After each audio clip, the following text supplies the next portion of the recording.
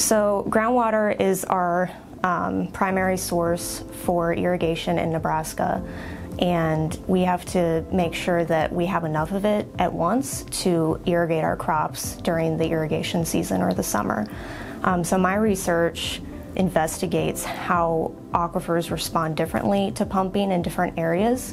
So as long as we have enough water to irrigate with, that makes us more food secure. The reason why we are looking at the water level information is to compare it to the AEM model and making sure that we can describe if an aquifer is unconfined or confined. This is because these different kinds of aquifers will respond differently to pumping. So understanding and being able to map certain areas a little bit better. So Airborne Electromagnetics, or AEM, it's a little easier to say for short.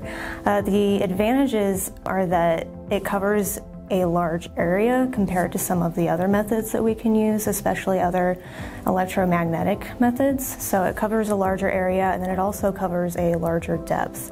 It's a geophysical type of method, and so there's a helicopter that flies along flight paths, and it ends up making a picture showing the resistivities of the earth, and it can go pretty deep, like I said. The first thing that I learned was I actually went to a workshop that Jesse helped run.